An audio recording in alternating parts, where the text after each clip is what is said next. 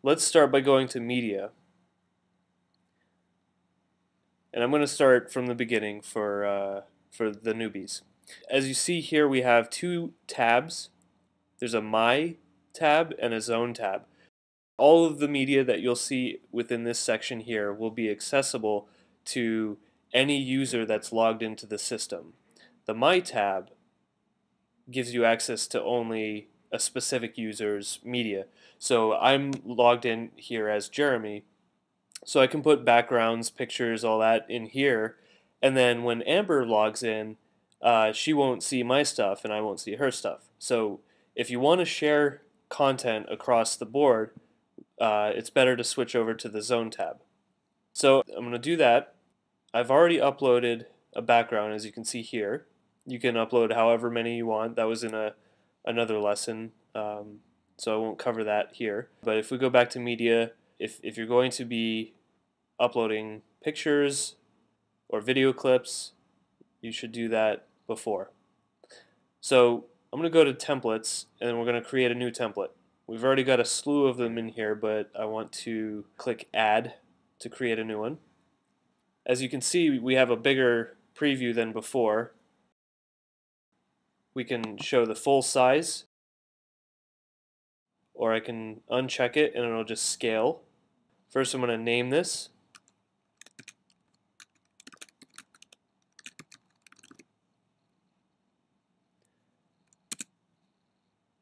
Okay. And if we had another background in here, we could choose it from here, but I want to stick with this business casual. And then I'm going to go to blocks, and since we don't have anything in there yet, I'm going to click New, and it throws in by default a text block. So from here, what we can do is we can choose rectangle, ellipse, text, picture, web picture, or video. Since we're just starting this, I'm going to stick with text for now and name it. It's going to be title.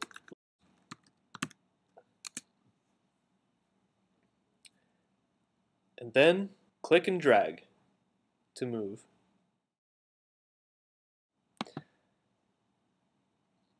So I've moved it, and now what I want to do is resize it. So see how the arrow turns diagonal? I'm going to click this, and then I can move it, I can resize it vertically and horizontally. I just want to do that, and we're good to go. Also, for those of you that like manual control, you can plug in these numbers manually if you want. But who's going to use that? So after that, what I want to do is change the actual text within there. So I click on the text field here, and I'm just going to say good morning. Now, when a user is creating a new bulletin, they'll see either a one-line field or a multi-line field size.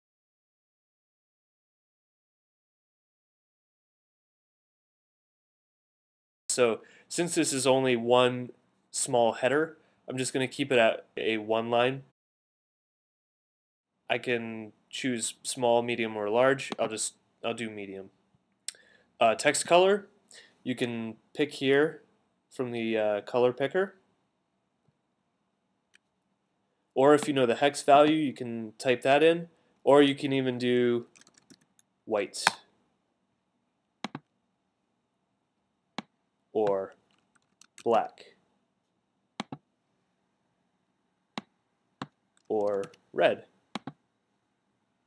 Or whatever color you want. I'm going to stick with white.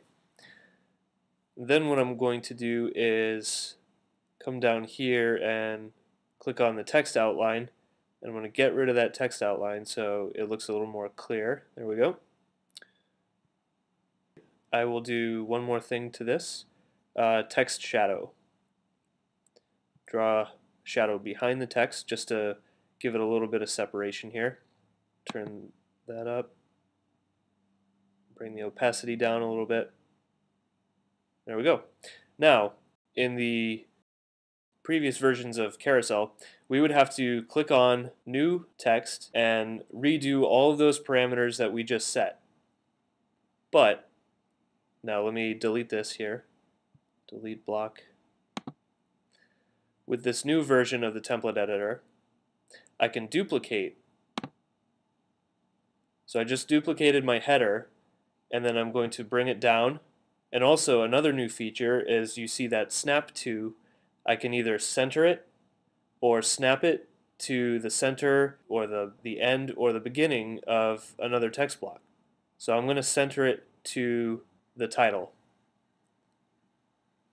So now I'm just going to tweak this a little bit. First of all, you want to rename your text block. So I'm going to say this is subtitle.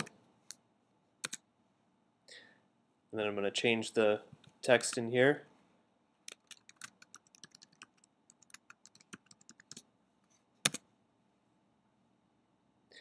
I'm going to limit that to a one-line block of text, but I'll make it a little larger. And what I want to do here is change the font color to be black. And then turn off the shadow. We can change the font. I'm going to change it to Arial, so it's not as bold.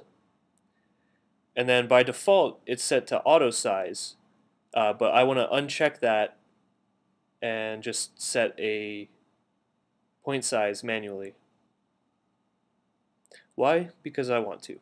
So notice how we have both of these text fields are centered. I think that is fine for the banner, but in this case at the subtitle, what I want to do is align it to the left. So I'm going to go to text alignment, and we can align to the left, center, or to the right. I'm going to do to the left. And this is also a new feature of 6.0 where we can now align to the top, middle, and bottom of the field. So I'm going to do the top, and as you see there, it pushes it up. If I wanted to do the bottom, it would obviously push it to the bottom. So I'm going to do the top. And then just to clean this up a little bit, I'm going to tighten the size of the height of the block. And as you notice here, we get the down arrow. As I click and drag this, and I'll just drop it there, and there we go. So I'm going to reselect this, duplicate it, awesome, and then move it down. I should also point out now that you can do the drag and drop, or you can also adjust the position with these little sliders here. Or again, as I mentioned, you can plug in the actual number. But you can also move with the arrow keys. So I'm going up one at a time, one pixel at a time. If you hold down Shift, it moves it 10 pixels. So this is good for just nudging text as you need. Now that I have that, I'm going to go ahead and move this down a little bit further. And then this is going to actually be my body text, so I'm going to expand it. So again, the arrow is pointing down. I'll click and drag that all the way down. That gives me a nice little paragraph of text. Again, you'll want to go to the name and type and rename it. So I'm just going to say this is body. And then if I want, I can throw in some lorem ipsum text.